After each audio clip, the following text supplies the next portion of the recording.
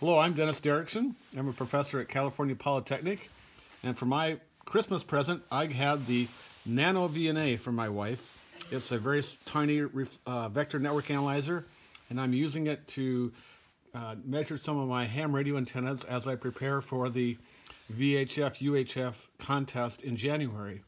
So what I've done so far is I've taken the NanoVNA right here, and I've calibrated it with a short open and load and a through line at the three bands of interest: the 144 megahertz band, the 432 megahertz band, and the 1296 megahertz band.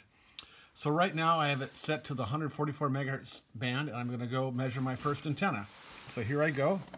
So I'm bringing my NanoVNA over to my first antenna, which is a 3-element Yagi that I have adapted from a commercial antenna that was tuned for 156 megahertz. You can see I've added a little length here to the antennas, and now I'm going to see how well that antenna works. So I'm going to put the NanoVNA onto the input port of the antenna, and you can see I have this line right here. The yellow line right here is the return loss, and I've got a nice almost 20 dB return loss here at the frequency of 146 megahertz. There's our marker right there. And so the antenna is working very well, ready to go for the contest. So let me now check my second antenna, which is a 432 megahertz Quaggy antenna. Okay, right here, this is my 432 megahertz Quaggy antenna. It has 1, 2, 3, 4, 5, 6, 7, 8, 9, 10, 11, 12, 13 elements. And I'm driving it here from a semi-rigid coax right here, but now I have to change the frequency, so I'm going to use the display here to recall 2, which is my 432 megahertz calibrated sweep that goes over 200 megahertz. So I'm going to plug the antenna into the NanoVNA.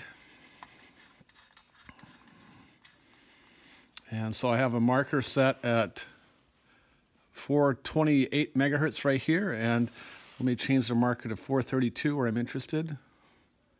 So this is 436, and my marker 1 here shows about a 10 dB return loss, so the antenna is working pretty well. Covers most of the 432 to 450 megahertz band, so I'm very happy with this.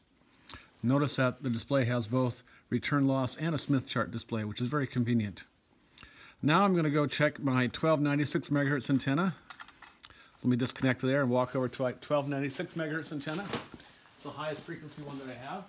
And here I have 1, 2, 3, 4, 5, 6, 7, 8, 9, 10, 11, 12, 13, 14, 15, 16, 17, 18, 19, 20, 22, 23, 24, 25 elements on this Yagi antenna.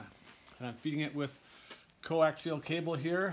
And let me hook it up. Oh, first I have to get the calibration hooked up for the 432 segment, which is my recall state 4.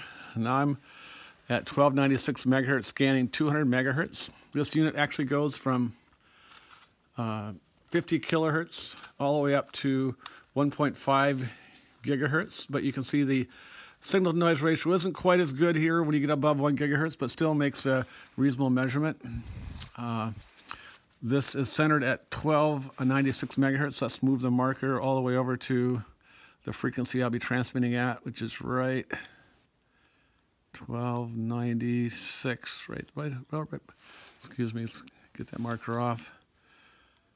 1296. Yeah, it's right about there. So I get about 10 dB return loss at my my antenna.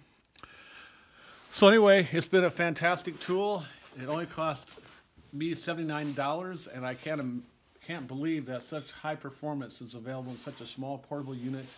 And I just want to show you how wonderful it is to have a measurement tool that can help me align these antennas.